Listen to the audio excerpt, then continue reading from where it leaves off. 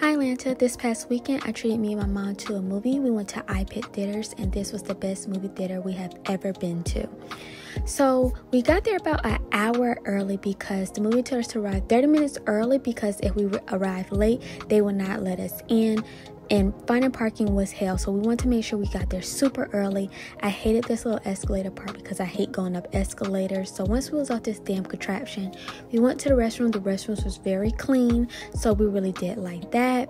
Then we went to go find our seats. I made sure I cleaned our seats and cleaned everything that we were before we touched it because you guys, we are still in Covisha, so make sure you clean everything before sitting down.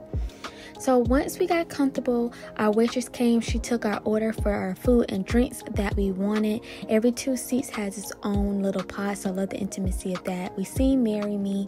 It was not worth the hype at all. I want to put that as fraud on my credit card.